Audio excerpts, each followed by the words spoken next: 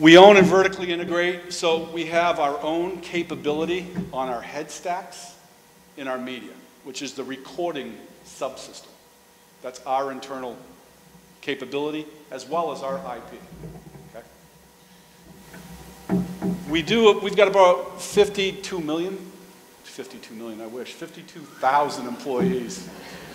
We'd be a lot bigger than 3.5 billion in revenue. All right, so internal storage, I'm not going to go through each one of these, but from a computing to cloud to consumer, you got your branded products, and then on the service side, eVault, which is critical, and that's really protecting your data.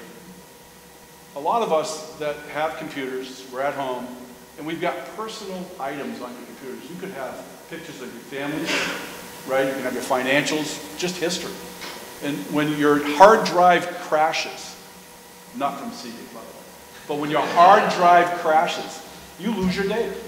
A lot of people don't back up their data in the cloud. They don't. We've got a greenfield company called eVault that has that capability. They will put in your residence in your company the capability to back up your solutions, which is important. All right, so what are we all about from a leadership model? Something innovative. You know, we're leaders in IP. We're vertically integrated, which is important. We're reliable, right? We spend a lot of time on quality. Quality is supply chain. It could go from the day you select a component all the way to you ship a component, which is important. So we spend a lot of time around that. Partnerships, and I'll talk a little bit about that later. We bring the CEOs of our strategic partners in to visit with us once a year for 1 week. They come in, they spend a week with us. We listen to each other. And we're not the experts, right? There are certain things that they can educate us on what they're doing differently, how they can help support us, and vice versa. So we spend time with the executives of our suppliers. And we believe in partnership. This is a very tough business, and I'll get into that in a minute. It's a very tough, aggressive business. And anybody that ships or sells in to the hard disk drives, they know, right? So it's important that we have partnerships. In operational excellence, it's very, very critical. I mean, like I said, we're building 5 million drives a week.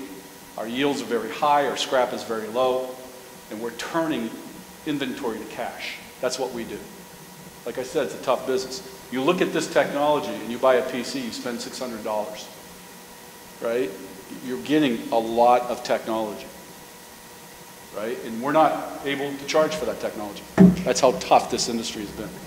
And if you look at the consolidation over the last several years, when I worked at WD, there were 7 players. There's 3 today. And it's still looking to consolidate, right? So you want to talk about complexity. Let me go back. That's complexity, right? So we've got a lot of touch points. Our distribution centers and factory warehouses. We got our retail distribution centers, customer warehouses. Like I said, we move 100 million kgs a year. So this is an area where we spend a lot of time on. I can give you some numbers. We were paying way over $1 per box 2 years ago, right? We're way under $1 today, just by the efforts of transforming our supply chain. We're doing less air, more ocean. We're doing more ocean, more truck, train. There's a lot of different venues that you can attract in driving down your logistics and your complexity. I'm just going to build it out. So this gives you a good idea. You know, acquisitions and consolidations, I talked about that. We got 3 decades of steady demand growth, right? I mean, at one point, this industry, we were building close to 70 million drives a quarter. So if you look at add up just by market share, you're talking way over 140 to 150 million drives a quarter, right? Acquisitions and consolidations, I just mentioned that. Components and HDD manufacturing concentrated, you know, in Asia with customers located globally. It's critical that we have a reach with our customers. So we have what we call CVCs, customer value centers, right, where we've done quite a bit of consolidation of our hubs into these CVCs. We've got 4 around the world. right? Then we have to satisfy our customers. So they have JIT hubs next to their factories, and their factories could be all over the world, right? So how do we line up with our customers, which is important. Challenging, I think you heard Kevin earlier, we've had disasters. Let's talk about the flood in Thailand. Almost devastated the hard disk drive industry. We weren't affected from our factories, our suppliers underwater. If we didn't have a balanced supply chain, I wouldn't be standing here today. We were on the verge. It was a tough, tough situation. Our competitor lost their factory, right? So because we had a balance, and there are challenges, I think you heard Kevin say that, there are challenges where you place your supply chain. But we had China, right? And that was a lifeline for us. And again, some of our suppliers in Thailand survived through that. We heard about the tsunami, same thing. We have suppliers in Japan that were affected. So really balancing that out, and it makes you think differently because our customers were affected. Remember, I said there's 2.5 players now. And they were all affected by that tsunami and the typhoon, tsunami and the floods. So it took us time to convince them that, hey, we had a plan. We knew how to situate our supply chain and what our expectations were. Okay, but that almost devastated the hard disk drive industry. Manage about $4.5 billion in assets in 11 factories. And we procure about $7 billion of direct materials and $1.4 billion of indirect. And I'll be very frank with you. I spend a lot of time on the direct materials, right? But I don't take my eyes off on the indirect. I don't care if it's toilet paper, if it's chemicals, the things that you need to operate your facility, you pay attention to that because there's opportunities in that $1.4 billion. So we pay attention to our direct, indirect, and our logistics. Very important.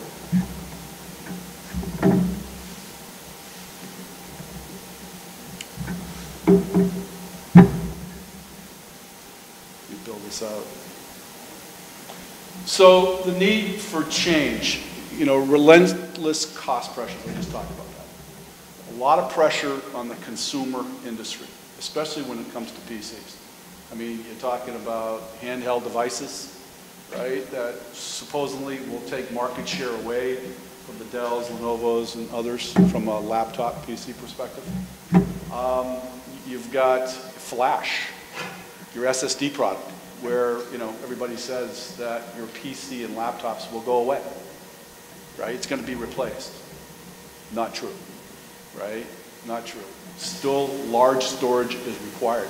But the pricing pressure is on. Fearless competitive market.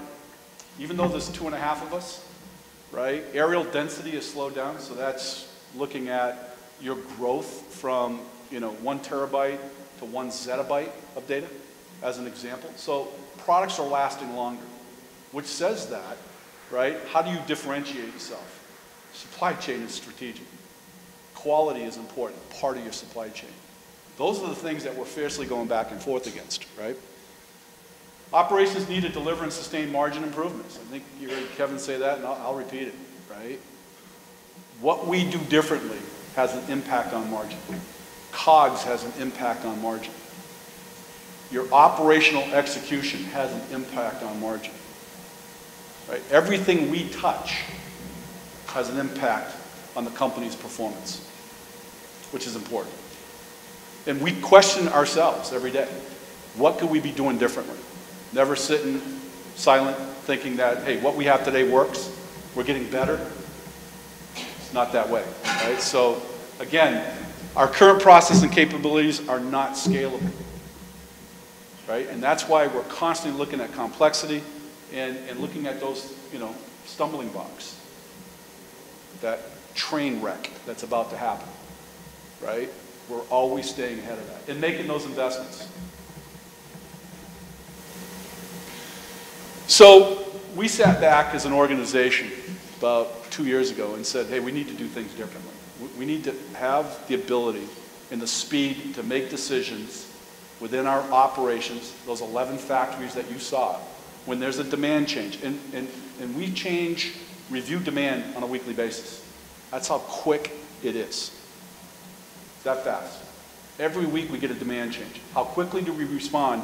And ladies and gentlemen, in 1 week, we're able to turn a full cycle of a supply. We're trying to cut that down into days, all right? So where we look at that, and we look at for urgency, gross margin, just talk to it. Crucial improvements in delivery performance. And as HDD becomes increasingly a commoditized product, which it is today, and with longer technology life cycles, as I just articulated a minute ago, it's important that we have that ability and speed. The competitors' capabilities and reemergence in the markets, we know who we're competing with. We know strengths and weaknesses as they know of us, we know of them, right? And what things that we're working on. And we need to strengthen our suppliers. We talked about the flood, we talked about the tsunami. The suppliers, have been impacted financially. They've been impacted with capacity, and we were there to help support. We financially provided support. That's how important these suppliers are to us. That's how important they are to you, for your success, no matter what industries you're in. We were there to help them come back, right? And there's a high regard of appreciation on both fronts. They were there for us, as we couldn't build product, couldn't support our customers, as we were there for them. So as we consolidate inputs from various sources, industry, benchmarks, supply chain org imperatives, and I'll talk a little bit about that later. I talked about the CEO Council. Like I said, our suppliers are that close to us. Meet with them on a regular basis. We touch each other's, issues, things that we're doing well, things that we could be doing differently on an ongoing basis. We listen to our executives, right? We all think supply chain. I mean, in 10, 15 years ago, the disk drive industry was about technology. It was about, I could put a box together in seconds, right? Well, how do you do that? And it took time for people to realize that the supply chain is the heart of what we do and how we do it, right? And then we listen to our customers. There's a lot that we can do, and I think Kevin mentioned it a couple times as he was, communicating. We need to understand what is important to them, because what's important to us could be different. There's a lot of areas we can align with them on as far as demand forecasting, how they pull their inventory, how we replenish that inventory, how do we use postponement strategies, right? Because again, inventory is cash. So if we had 8 million drives in inventory, no matter where it is in the world, right, could we reduce that by 2 days, 3 days? And how do we do that? So clearly, working with your customers is important, absolutely important.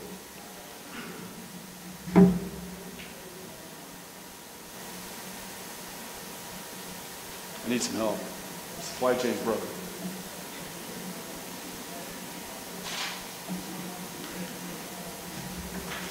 Beautiful, thank you. So this is a little bit about the transformation. And guys, I'm talking, there's a lot that I'm not going to be able to communicate because there's a lot of confidentiality in what we're doing and how we're doing it, and the tools and the companies that we've engaged. I'm going to try to touch on it, right? So we started, May of 2012. A little before that, as far as talking about the architecture. We launched this across all of senior management. So we have a website. Right? I'm constantly in front of all of the executives at the design centers and of our factories. I'm in front of my team. And we've got over 1,100. I've got over 1,100 employees, right? And I'm involved with the finance organization. So everybody tops down, from the CEO down, right, is sponsoring this initiative. Okay? So we start the transaction. We go transformation management. So we have a transformation office. So I've got probably 5 or 6 folks that are part of this office. And what they do, right, is they're working with we call them tracks, the different transformation teams within our company. And the company's big, 52,000 people. Very cross-functional. We have IT, we have finance, we have supply chain operations, quality. Very, very cross-functional, right? We collaborate. We're looking at inventory management. There was a track on that. There was a track on commodity team, commodity councils. So we look at things that can influence the speed by which we make our decisions and some of the tools that we're doing. How do we measure? Metrics are important. Too many people don't pay attention, don't look. What are the metrics that make a difference in your company? Those are the ones we ought to be paying attention to, right? So we collaborate, all right? So projects attract and institutionalize. I meet with the teams, right? Once a month, once a quarter, depends on the grouping or the forming of the team, how they're progressing. Some teams we've already institutionalized and getting significant benefits. Public knowledge. Last quarter, we did about 12.4 inventory turns. A lot of what happened then was part of what these teams did. And 12.4 is substantial. It's millions of dollars in our business. Millions. Okay? And we get a few kudos from the streets as well, from a management of cash, DSOs, things of that nature. So we track them very closely. Simplification and supply flexibility, leverage global suppliers. So as I said, we are working closely with our suppliers to help them. So we can call them tiger teams, we can prioritize our suppliers, we identify who they are, and we engage. Could be in a number of areas. Sending in lean manufacturing experts, right? Looking at their financials. What are we doing in the quality space? You know, they might have to relocate. As Kevin just said, depending where your factory is. Are they willing to do that? What are our options? These are all things we're looking at here. When we looked at postponement in IT infrastructures, this industry for the last 30 years has been on spreadsheets. That's what the buyer planners do. Spreadsheets. They build them and they execute from them. And if you could bottle that,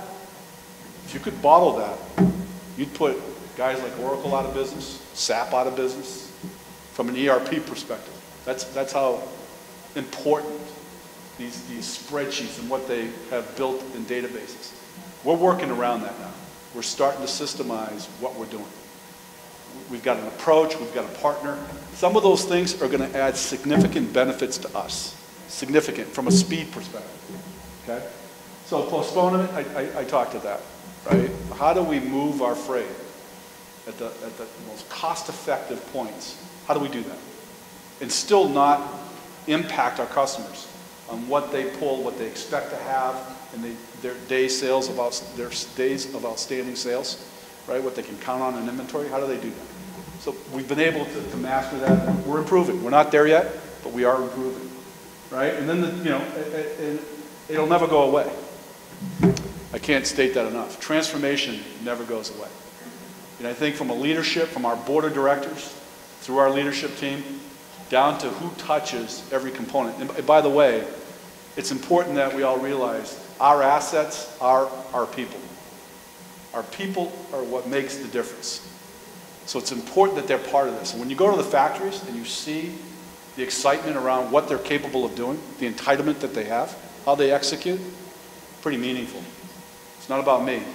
It's not about my leadership team. It's not about the CEO. It's about what we do and how we do it, right? So people make a difference. So flexible supplies, faster response, and of course your revenue grows. And that's the way we need to differentiate ourselves with our competition. Because like I said, we're about 43, and there's a third supplier that carries the rest from a market share perspective. Okay? These are some of the tools that we've implemented, and trust me, we pay attention to them. They're imperatives.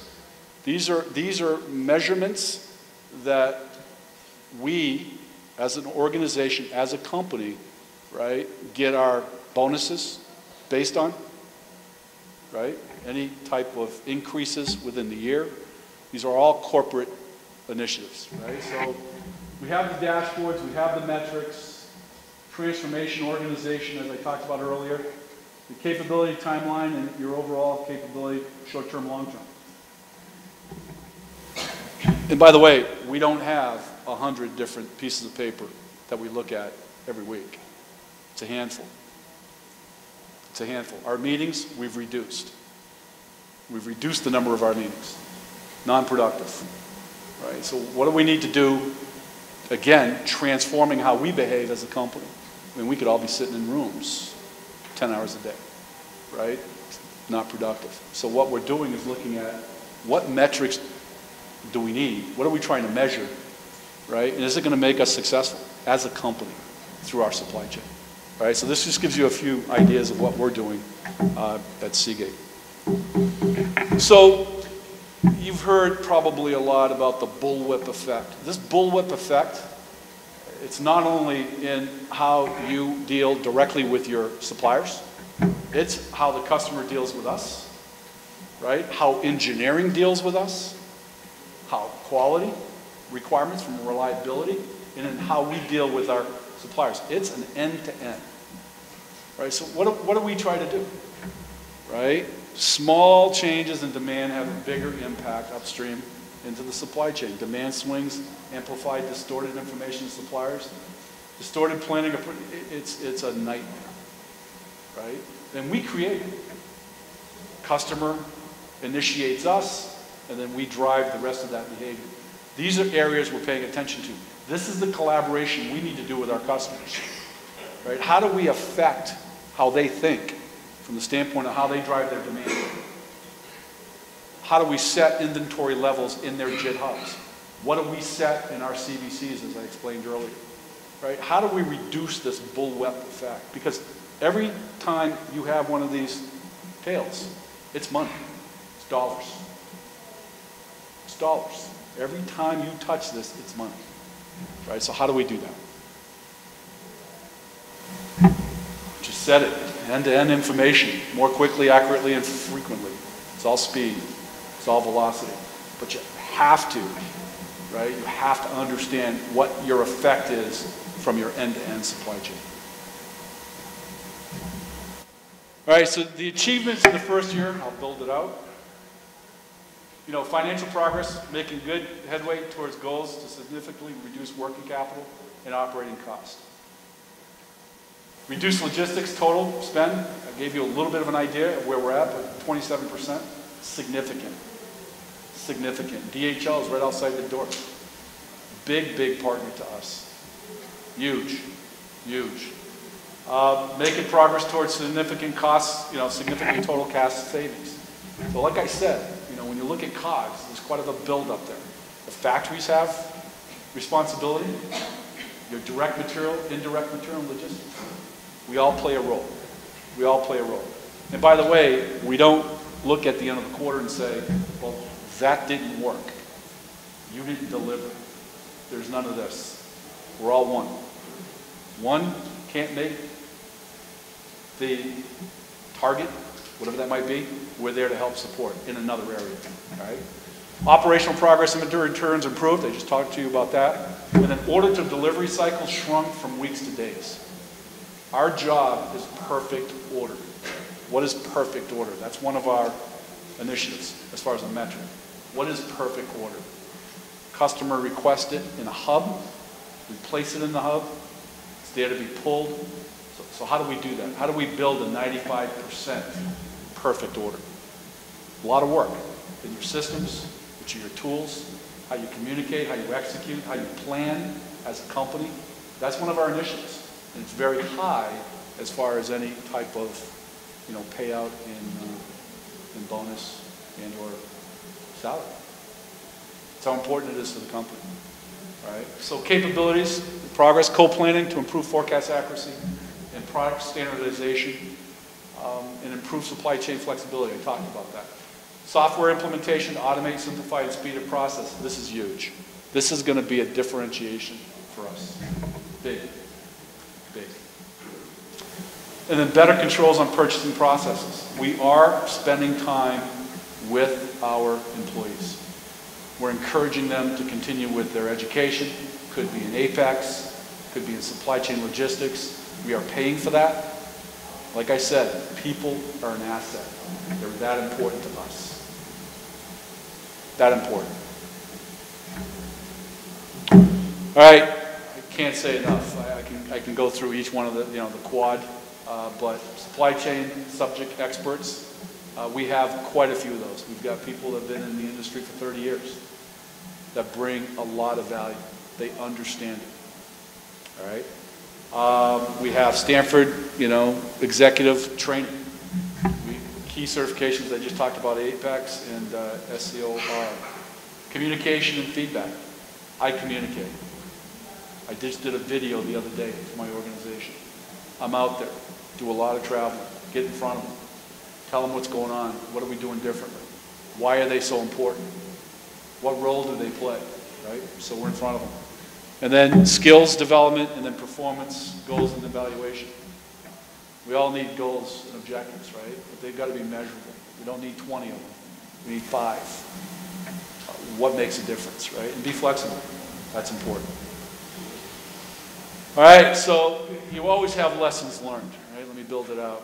So the time to start is now. You know, you feel unhealthy. You might be, you know, you feel like you're overweight.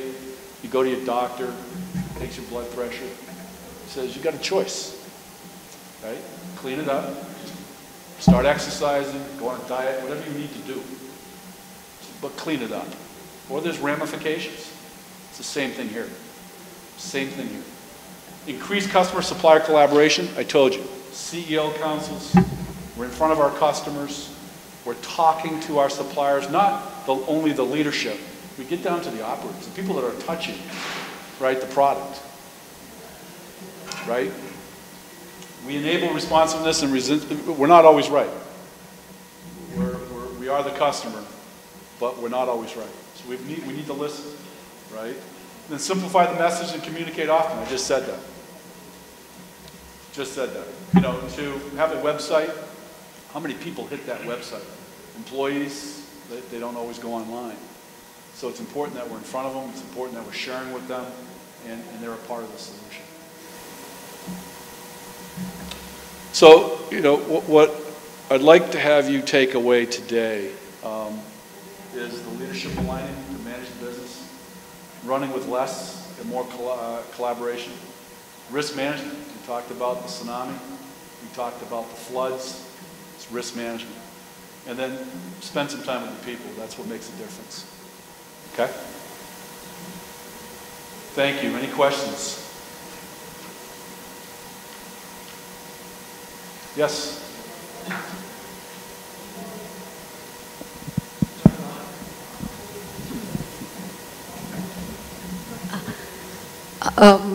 Very impressive what Seagate has done. And I think you have indicated that you have managed to reduce distribution costs by 27% per unit. Can you give us some example of what exactly Seagate has done? We looked at working with our partners. It could be DHL. There's a number of freight forwarders that we engage with. And looked at different ways of moving our product, depending on what the product is. I mean, so we've got a mission-critical product, enterprise, we've got personal computer. And so when we look at that, looking at where our customers are, there were decisions that needed to be made. And, you know, it's easy to put things in the air when you're not predictable. And that's what we were doing. And so we sat back and said, listen, we're going to have trade-offs. We're going to trade inventory turns for ocean. So for personal storage group and maybe for some business critical, we're going to put that on the ocean. And we're going to sacrifice that. Now, how do we do that? It's better planning, better execution, right, within our operations. So we put more on the ocean. We use trucks from Shanghai to Hong Kong from a cost perspective. It's cheaper to go truck to Hong Kong and ship out. So we looked at all lanes. We looked at where our hubs were, how we were going to pull our inventory. And we got a lot smarter on looking at our alternatives to moving our freight. And we're using that today. So a good portion of those 50, 60 million drives that I talked about go on the ocean. And it's a 4-week sail to the U.S., as an example. You know, and a big part of where our product goes is into Asia, northern part and southern part of Asia. So we use a lot of trucks, right? We use ferries. We put stuff on ferries, right? So we spent the time to understand all of our touch points with our customers, and our logistics providers were there to help us through that, to look at alternatives, and we've been successful with that. Like I said, we were paying way over $1 a box, and we're way under $1 today. Even looking at fuel surcharge, oil. So it's planning. A lot of planning and really working with your logistics providers. I hope that answered your question. A question on the last year. It looks like you've made, via that transformation slide, a lot of progress in the last year. typically, though, there's always like one or two areas that are sticklers or are head scratchers in terms of not able to have progressed as much as you would have liked. Could you talk to that a little bit in terms of maybe one or two of those areas that maybe you underestimated, how much work it would take or communication to move the ball forward? The efforts to use a canned tool, canned software, with the partner that we engage with. And it takes developing your business processes to be able to engage with a third party. Some underestimated that. I think the challenges were as well are the people. I've been using spreadsheets for 30 years. You want to do what? You want to change me? And it works, and we're profitable, and you want to change? Why? Why do you want to do that? It's transformation, and a lot of folks had a hard time with that, right? So we needed to get in front of them, we needed to listen to them. So we've been running simulations for the last year, bringing in key folks from around the world, putting them in conference rooms and listening to them, looking at what they could be doing differently, speed, accuracy, commit, and the intricacies of building a spreadsheet. I mean, I'm telling you, it'll blow you away. It'll blow you away. You're on Wall Street. That's how impactful they are. Now I'm going to do away with this tool. I'm going to implement this one. So it's really, to me, it's working your business processes, understanding the folks that are executing and listening to them to make sure you've captured all those intricacies, right? And then coaching and driving change. We're not going to do the big bang. We're going to take one product family. Because if we do a big bang, I might be here in a year from now going, didn't work. So we're going to do it one thing at a time. But understanding people, understanding change, and making sure they understand impact. Hopefully that answered your question. You're welcome. I'd like to understand if this optimization is internally led by the team in Seagate or in collaboration with an external party that they provide consultation for. My second question is, does this involve the other multifunctional teams, basically finance, sales, and how do you engage them into buying into this idea of big change? And they brought value, more from a textbook perspective. I'm being honest with all of you, right? And I've been with the company for 4 months now.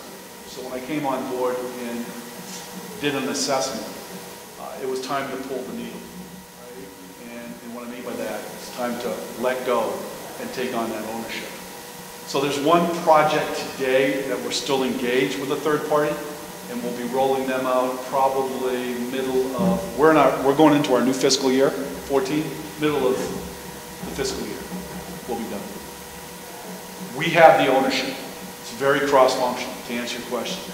Like I said, finance representation with the leadership driving change, right? Quality, engineering. We have 4 different development centers. Okay, each one has a different VP that heads it up. So they're all involved with the transformation. Myself, I'm champion, right? The CEO down, involved, talking about it. It's that important. So it's very cross-functional. We don't have 10 teams, guys. We've got less than 5. But we have an impact, okay? Why does everybody want to participate? Why do they believe it's important? Why do they believe it will have an impact? Well, when you have a turn of inventory, it's millions of dollars. When you're able to have product at a hub where a customer can pull it, and your competition's struggling, that's important. When you're able to communicate internally, speed of decision making, that's important. When you're able to answer questions for finance, right, on inventory, logistics, replenishment, options on postponement, they're happy. Engineers, they're tough. They're tough. They're hard to please. We got to get in front of them, showing them that, hey, by understanding roadmap and the influence of complexity, SKU management. I don't know how many here have one product with 35 SKUs. You're looking at it, right? No longer, right? We're going to have 2 SKUs, not 25. Why is it, right? Where's the value of doing that? You start in product development, where does it hurt you the most? In your factories, right? Got to avoid them. So it doesn't take a lot. Well, let me step back, bite my tongue. It takes a lot to convince and sell, right? And then it takes a lot to manage and measure, but your results speak for themselves, and they're not overnight. They are not overnight. So it takes time, and it takes influence, and it takes commitment. Okay, any other questions?